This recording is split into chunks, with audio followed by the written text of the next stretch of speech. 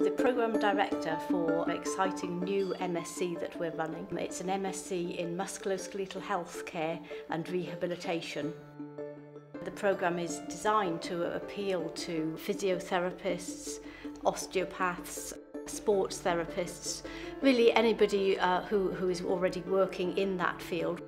So we think that our course is unique in that we give the students training and experience in basic cell and tissue biology. They'll then go on and learn about how cells respond to mechanical stimulus and how tissues respond to forces applied to them. They'll then use that information to be able to understand a little bit more about the sort of techniques that they might use in the clinic.